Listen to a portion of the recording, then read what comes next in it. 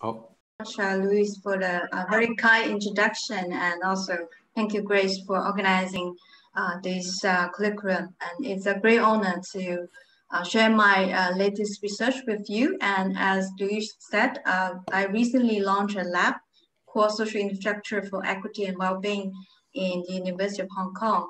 So we have three major emphases in this lab. One is to look at housing, and the other one is education as well as healthcare. So in this lab, we have some internal members as well as board members located in different parts of the world.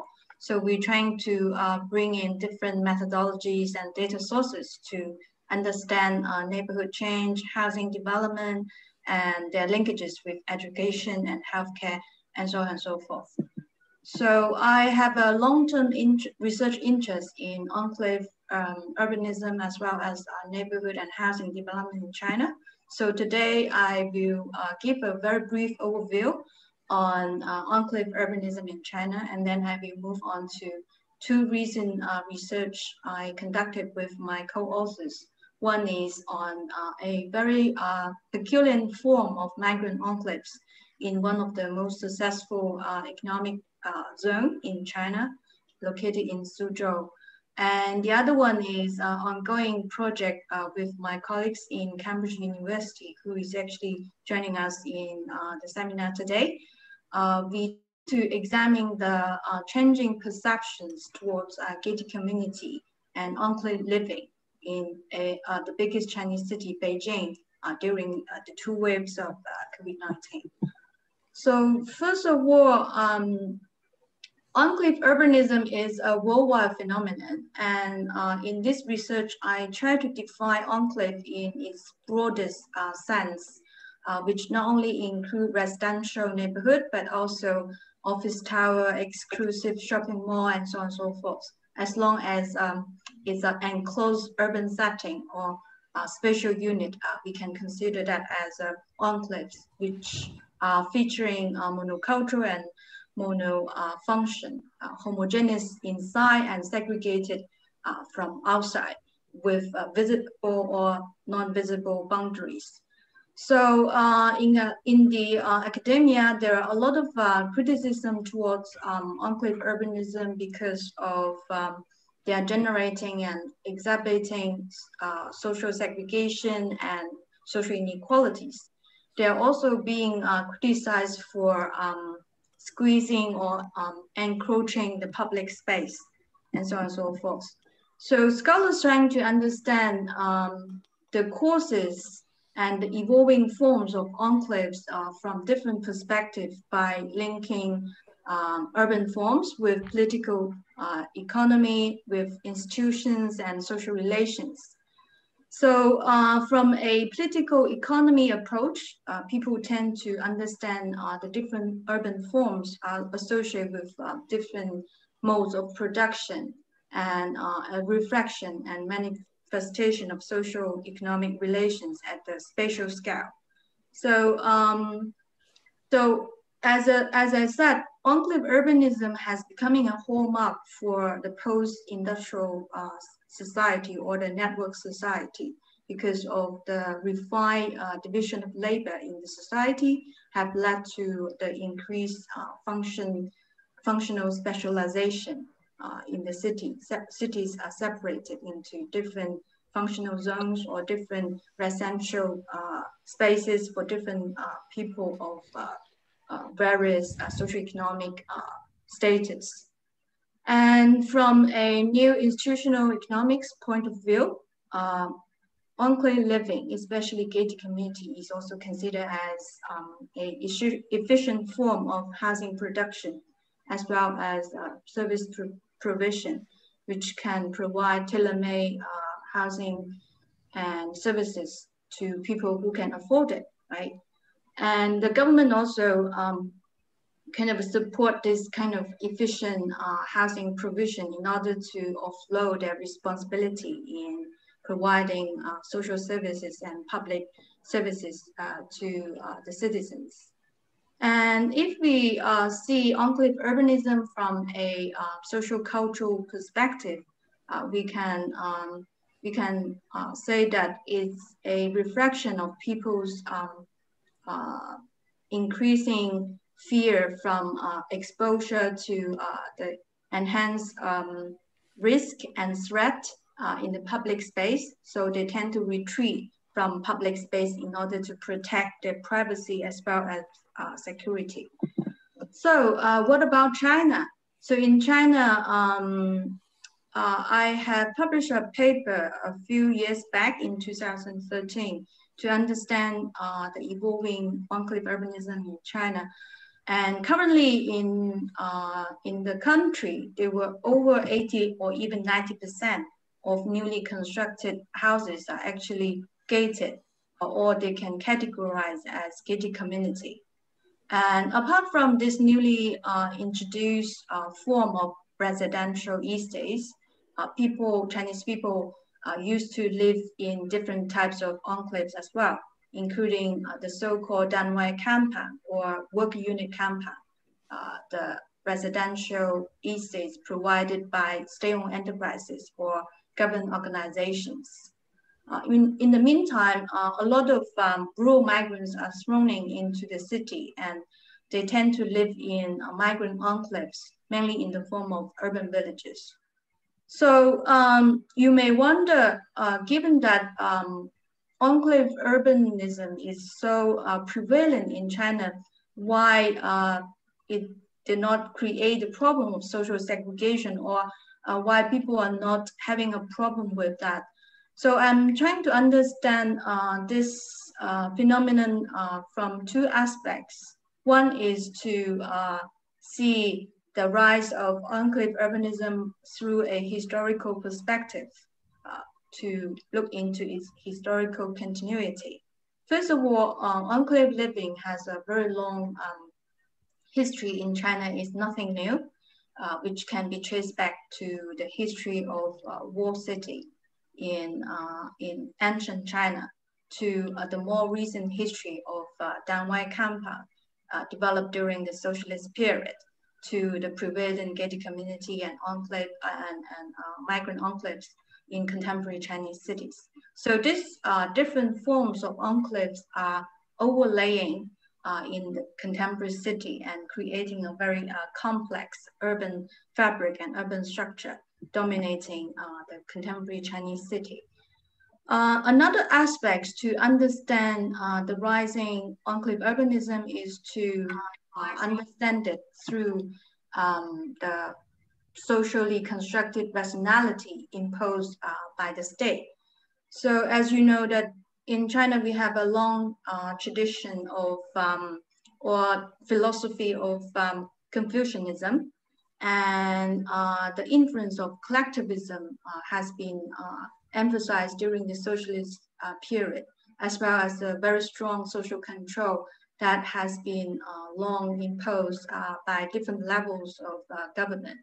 So this is another key explanation for the rationalization of enclave living in Chinese cities.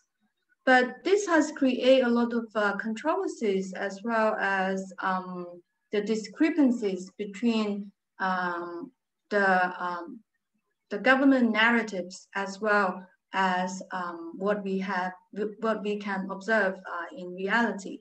One thing is the effectiveness of urban governance or neighborhood governance. So on the one hand, after the market reform, municipal government trying to offload their responsibility of providing public resources and public services by redefining the boundaries of homeownership, as well as the management responsibility to residential neighborhood. So they don't have to provide public services to the extent that those neighborhoods can take care of themselves by introducing commercial management companies' services, as well as developing gated communities. But if we seeing the effect of neighborhood governance and urban governance from a municipal scale, we can see there is a huge waste and repeated construction and exclusive provision of services which are only can be enjoyed by residents within the gated community, but not being accessed by outsiders. So this has in fact created inefficiency at a municipal level.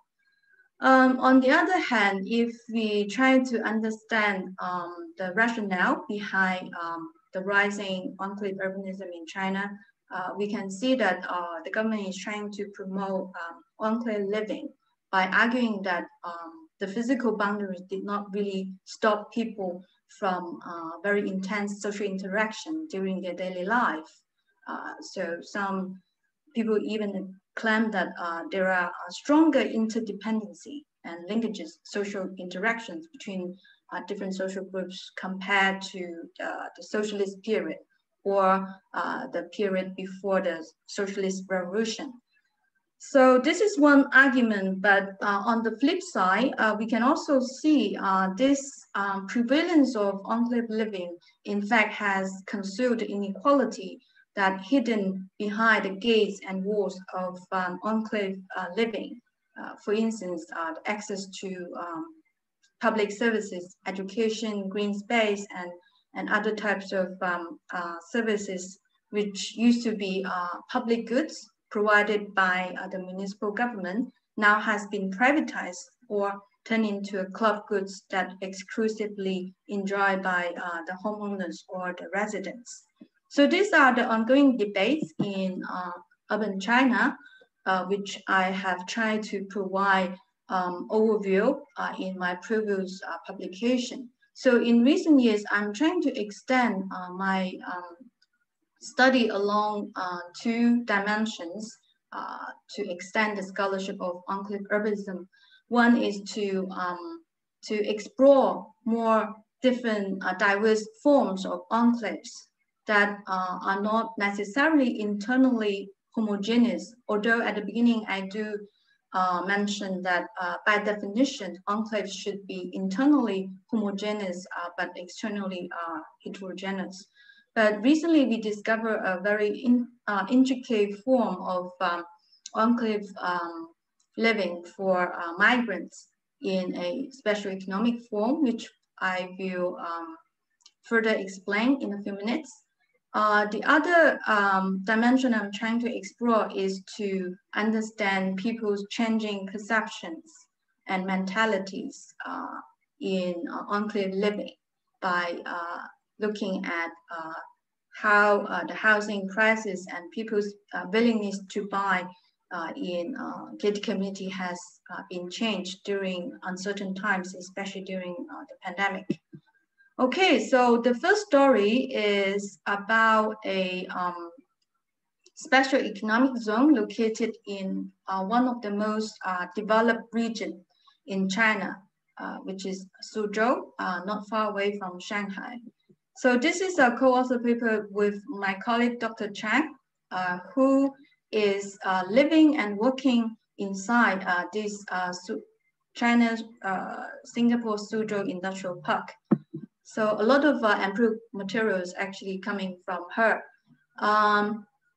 So in this paper, we try to understand this very intriguing phenomenon we call nested enclaves in this industrial park by drawing on two streams of literature. One is the conceptualization of housing regime. The other one is enclave urbanism in China, which I just briefly introduced.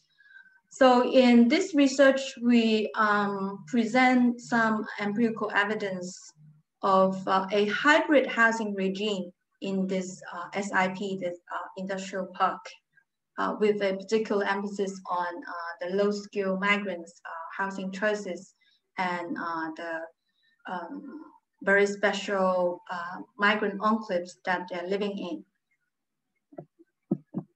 This is a map showing the outline of the special economic zone with the core zone in the middle, the core zone is where the offices, factories, and some high-end commercial housing are located. And you can also see there are several different types of housing, including public rental housing. But this public rental housing is very different from what we conventionally perceive. These are, in fact, very high-end public housing only provided for those so-called talents who are usually high-skilled workers or the professionals who are working inside this economic zone.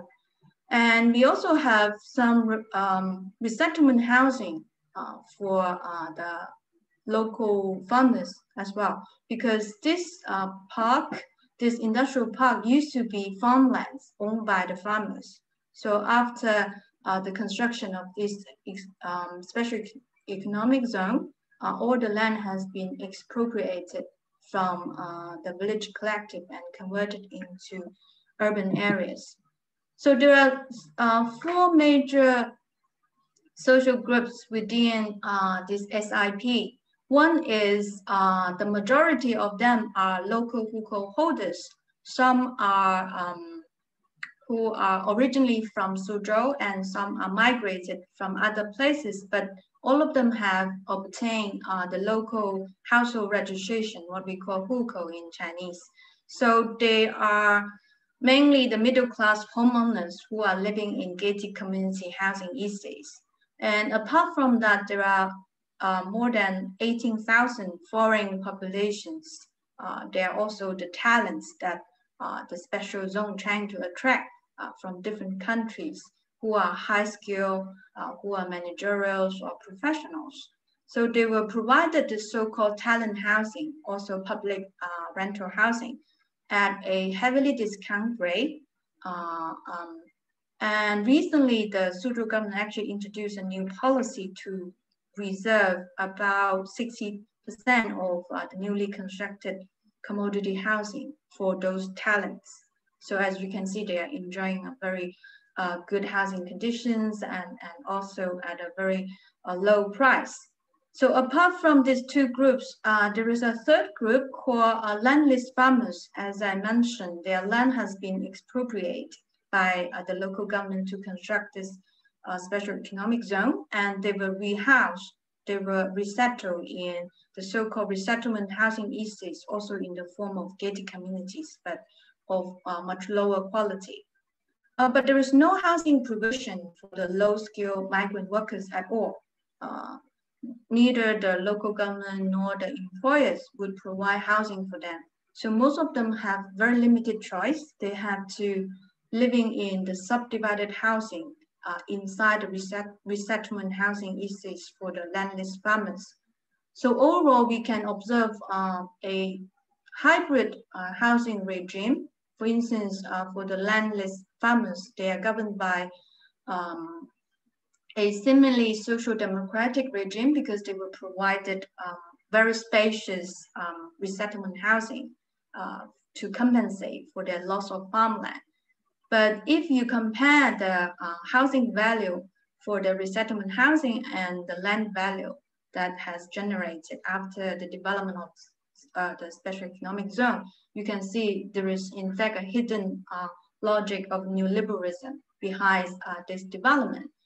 And secondly, for those people who are working in the SIP, including middle-class homeowners and foreign talents, as well as the low-skilled migrants, the housing regime, the housing provision actually follow a productivist regime, which means the housing conditions or housing provisions is closely associated with their productivity or the level of their skills. So these are some pictures showing the appearance of different types of housing. The one on the top are the resettlement housing for migrants. They are also in the form of gated community, but in a very massive scale. And on the left, lower corner on the left are the migrant workers who are commuting between the resettlement housing for landless farmers and their factories. And this free shuttle bus services actually play a very important role by linking their accommodation with the workplace. So I will further explain in a few minutes. So without the provision of free shuttle bus, the migrant workers would not be able to conveniently accommodated within the resettlement housing enclaves because they are located quite further away from the factories inside the core zone. Remember the map I showed you earlier. And on the right, these are the upscale commodity housing as well as the talent housing provided for the high-skilled workers and the managerials and the professionals. So as I mentioned, there is some special emphasis on the migrant workers' housing choices and how the housing choice has affected their precarity. So there are three major actors who collectively contributed to the formation of the so-called nested enclaves within the resettlement housing. The first important stakeholder is the local state. As I said, they tend not to provide any housing for the low-skilled workers because many of them actually working on a very unstable conditions. They only have a temporary contract. Some even don't have a contract at all. So according to this productivist regime, they are of very low productivity and low skill, so they don't deserve housing provision in the eyes of the local state. But although the local state do realize that there is already an informal rental housing is emerging within the resettlement housing estates, they tend to keep a blind eye to this informal rental housing, which involves subdivided housing and some safety risk associated with the subdivided housing as well. But because they are fully aware of that the migrants do not have other choices, so they tend to tolerate the development of informal housing. On the contrary, they also provide some indirect or passive subsidies to support this housing arrangement. For instance, they would provide renovation or upgrading to the sewage, to the infrastructure in order to accommodate the enlarged population within the resettlement housing. This is the role played by the local state. And secondly, the employers, many of them are actually transnational companies. Again, they do not provide accommodation for the low-skilled workers at all, but they do provide free shuttle services. On the surface, it seems those employers are providing very generous services without charging the fee for shuttle bus for daily commuting for the migrant workers. But in fact, they are taking advantage of the shuttle bus and use it as a labor management regime because many of those migrant workers, they are living very far away from the factories. In order to make sure they can go to work on time, especially during some extreme weathers. So providing free shuttle bus at a very low cost, in fact, is very effective in controlling or managing the labor to ensure their productivity. So they are very cleverly using this informal institution to manage their labor and also to consolidate the housing provision within the resettlement enclaves because some of those factories actually require their employees to live in one of those resettlement housing where the free shuttle buses can stop by, can provide the services, or they would prioritize the jobs to those workers who already have accommodation in those places, or they will require the workers to change the accommodation to certain resettlement enclaves in order to better manage the labor. So this is why I said that the shuttle bus services actually play a very important role in the housing choices for the migrant workers. So in that sense, the informal services of free shuttle buses actually linking the housing choices with the employment choices for migrant workers. And this has to some extent constrain the mobility for the migrant workers because they have very limited choices for housing. And if they want to secure their job in certain companies, they have to follow the instruction of the employers by moving to the housing estates which have this free shuttle bus services, all right? So compared with other migrants in Chinese cities, who are free to choose their accommodation, but of course they also have limited choice because of their low affordability. But at least they have a wider choices in terms of housing. So in SIP, this nested enclave arrangement for migrants, in fact, has further limited their physical mobility and also enhanced their precarity because they can be easily managed and also be driven away. Some even have been evicted because of the stringent regulation imposed by the local state if they discover that the subdivided housing has accommodated too many people in one single residential unit. Sometimes they could enforce very stringent regulation to evict some of those migrant workers. So this is a diagram showing, to summarize the hybrid housing regime in SIP as well as the spatial arrangement for the nested migrant enclaves, which I will not go into the details because I have already explained. So next, I will quickly move to the second story I would like to share with you together with my colleagues in Cambridge University. We recently conducted a research on gated community in Beijing and to observe the changing housing prices and people's perceptions for living in gated communities during the outbreak of COVID-19. So in Beijing, there are two major waves of COVID-19 outbreak. One is around January when the Chinese New Year was approaching in February. And the second wave was in June.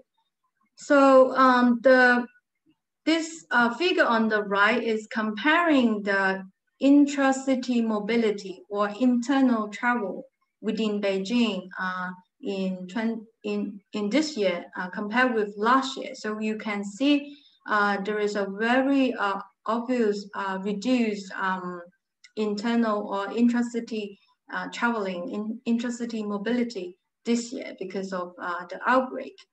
And I would also like to mention that the Beijing government actually introduced very different pandemic control policies during the two waves. During the first wave, the entire country actually in a lockdown mode. So people do not move at all. Most of them stay at home or at least stay within their residential neighborhood. But in the second wave, people already resumed their normal life. But because of the second outbreak, the Beijing government also tend to introduce some pandemic control measures by restricting people's access to residential neighborhood. Basically, the neighborhood scale pandemic control measures has been introduced in the second wave. This has created very profound impact in people's perception of enclave living.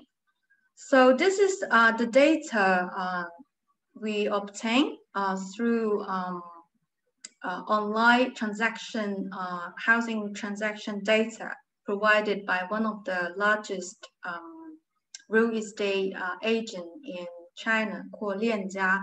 And also we make use of the high resolution aerial imagery and the open access map to identify the gated community in Beijing. And we further categorize the gated community into 3 types. One is based on the level of gatedness. So for the low gated degree, we are referring to those gated communities having the physical walls or gates, but do not have very stringent access control. But for level 2 and level 3, we are referring to gated community which not only have gates, walls, but also have more stringent access control, especially pedestrian control either through smart car or through security guard patrol and so on and so forth. So based on that, we ran the difference in difference hedonic model for different types of gated community having controlling the physical property features as well as the district fixed effect and year and month fixed effect. So after controlling all other possible factors influencing housing price, we discovered that the level of gatedness actually have a very significant impact on housing price, especially during the second waves. So the degree of gatedness also have seen a very significant impact in enhancing the housing premium for gated communities. In other words, people are willing to pay a much higher prices for living in a gated community with more stringent access control compared to the normal time, because we do know that gated community tend to have a higher housing price compared to open access neighborhood. But this housing premium even increased at a much obvious degree after the outbreak, especially during the second wave. So other than the housing price, we also observe the rising number of visitors or viewers who are interested in housing units within the gated community. So a similar finding has been discovered in terms of the level of gatedness as well as the timing. In the second wave, the increase in number of viewers has significantly increased. The third model we developed is to compare the discount price from the asking price, the actual transaction price compared with the asking price. We discovered that the level of gatedness has reduced the discount rate, which means people have to pay more to purchase housing in gated community with stringent control. So finally, there is a triple difference analysis by adding in another effect, which is the size of housing estates. So before the pandemic, during the normal time, usually a larger gated community tend to have a positive impact on the housing price because the larger gated community tend to provide better services, right? They can have a better clubhouse, they can provide better greenery services, and also some can even provide schools inside the gated community. So people tend to consider living in a bigger gated community having more positive effects, so they're paying more to living in a bigger gated community. But things have changed quite dramatically after the outbreak, because smaller gated communities tend to have more effective control for excluding outsiders. So people quickly perceive this effect, and they tend to bid for a higher price to living in a smaller gated community, which can provide better security for them during the pandemic. So this is another findings that we discovered.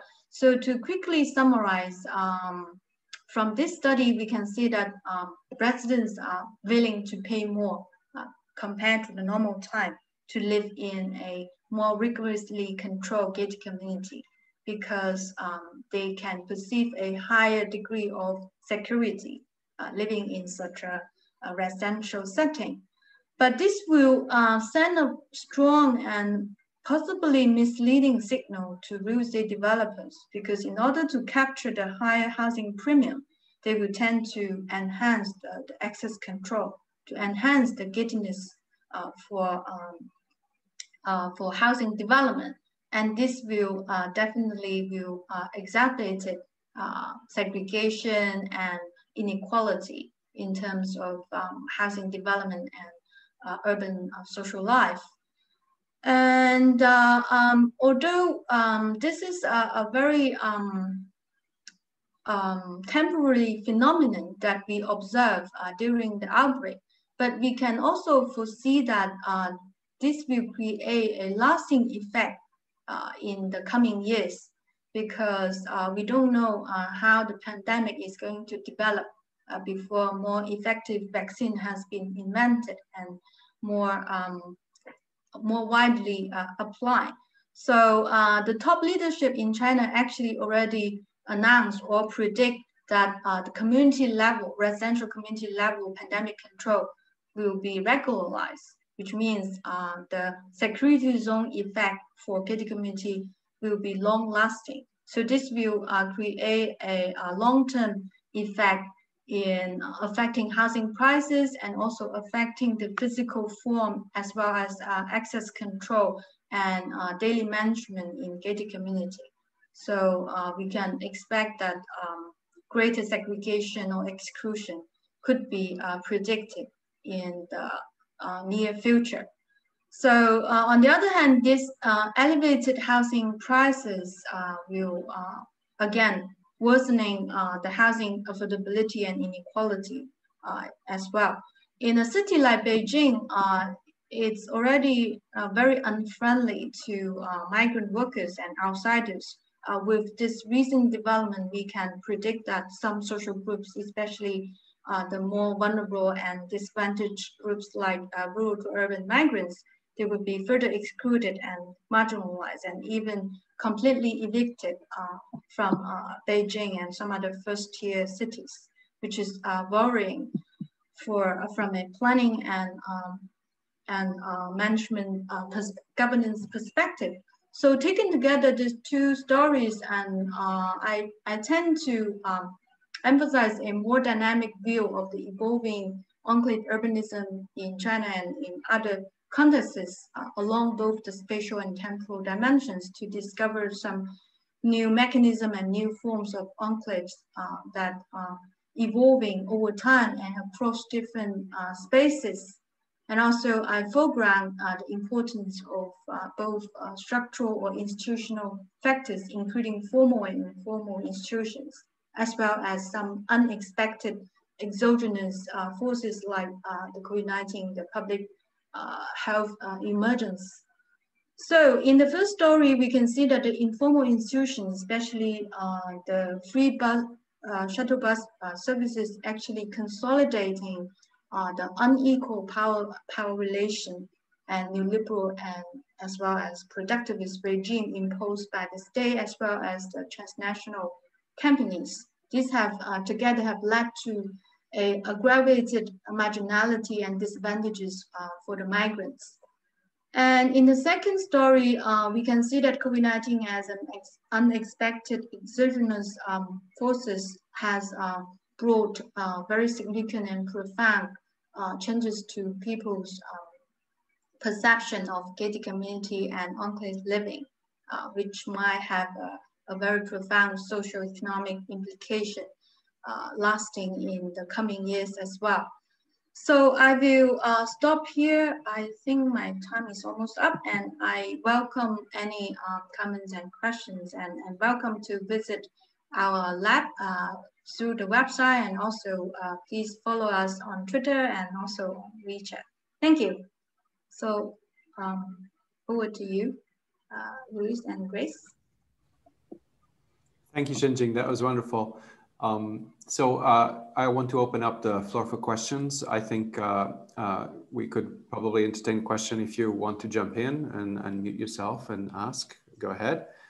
You can also, if you feel shy, want to write it on the chat box. We can also kind of mediate the question if you prefer, but in general, feel free to jump in. And since I don't see a question just yet, I just have a question. As you were talking, Shenjing, I was surprised by, you know, from the point of view of urban planning, public planning, it seems that from what you were telling us that there's a certain proliferation and hardening of these enclaves, right? And sort of privatized parts of cities. And I'm surprised that has there been a pushback from the point of view of public planning in terms of not allowing that, or in fact encouraging that, seems to be what you were saying. So what's different cities doing different things, or how did this happen? Yeah, so at the national level, actually the government is implicitly encouraging the development of gated community. Yeah, for the reasons that I mentioned earlier, because it's more efficient in terms of housing provision, and also it reduces the responsibility for the government, especially concerning public security, because in each gated community, they will hire their security guard to safeguard the security and privacy for the homeowners. So, so the government actually encouraging, but you are right that there are some pushback from the civil society or from scholars and planners. In 2016, the end of 16, the central government actually announced a plan to open up the gates for gated communities, especially those mega gated community, which can accommodate more than 10,000 people, right? So you rarely see such large-scale gated community in the US, I guess, but it's not uncommon in cities like Beijing, Shanghai, and Guangzhou.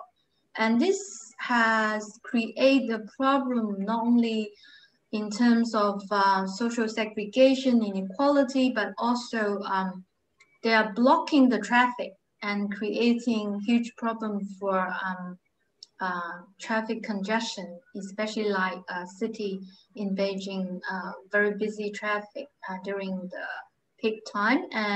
And those large-scale gated community, they are occupying a very large piece of land, and the public streets and roads cannot go through, cannot cutting across those gated communities. So basically, this is the biggest problem perceived by the government. So they're trying to discourage the development of large-scale gated community. But again, this policy, soon after its announcement, it has been induced heated debates among the public. So many homeowners actually are against this idea, because it will reduce their property value for them if they open up, and they cannot enjoy the exclusive services anymore, although they have paid for it when they purchase the housing. And another resistance also coming from local government, because this gated community can generate a lot of income for the government, as we can imagine, by selling the land. Another resistance coming from the concern of the worsening of public security, right?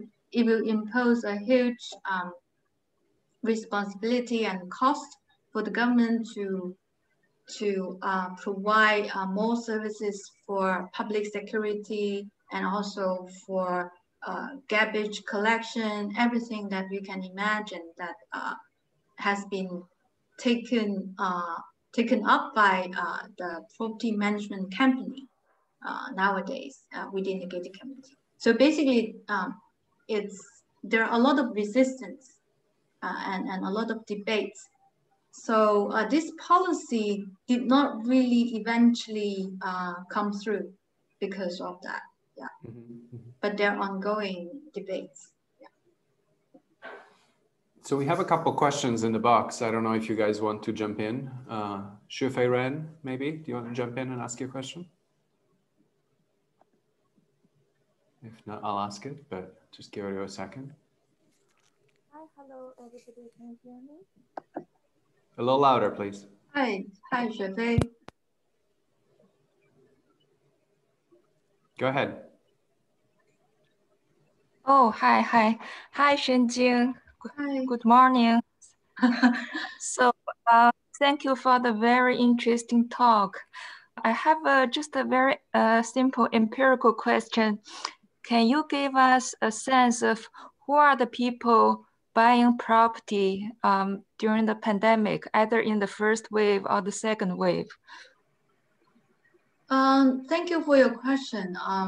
Unfortunately, I don't have an answer for that because, as I mentioned, the data is coming from an online listing agent.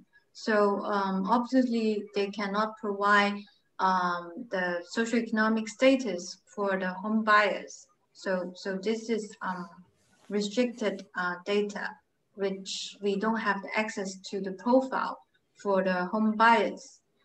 So I cannot answer your question, but this is indeed a very important one. I am planning to conduct a survey, a questionnaire survey. So hopefully we can link the survey data with the online listing or transaction data to provide answers to your question. But based on my speculation, I think those are the middle class or even upper class, or people who are investing in the property market because they foresee that the changing perception of people will give rise to the skyrocketing housing price in those gated communities, especially the high level of gatedness. So they try to invest in those property, or they could be the people who are the first-time home buyers who are looking forward to settle down in Beijing, and they are comparing different types of housing essays, and they might prefer to live in a more secure and rigorously controlled communities that can provide more safety during the pandemic for them. Yeah, but really, I don't have the exact answer for your question. It's purely speculation. Okay, great. Thank you. Thanks. Thank you. Oh, we have another question from Alejandro Saldaña Perales. Alejandro, you want to jump in?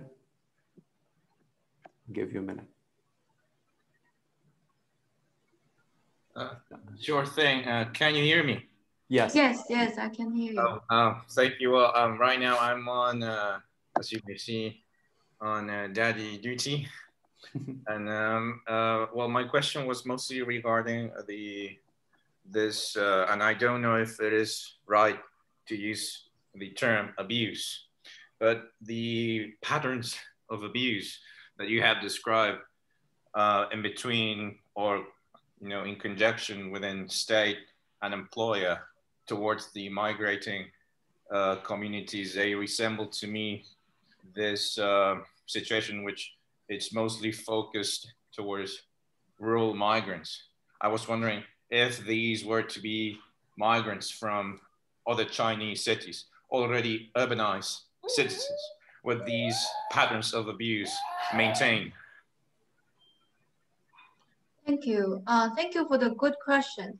Perhaps I should add that in China, there is a huge disparity between rural and urban. So that's why I emphasize rural to urban migrants. For the migrants from other cities or the so-called urban migrants, they tend to have a much better socioeconomic status. Like the first social group I show in one of the slides, they already obtained the local citizenship.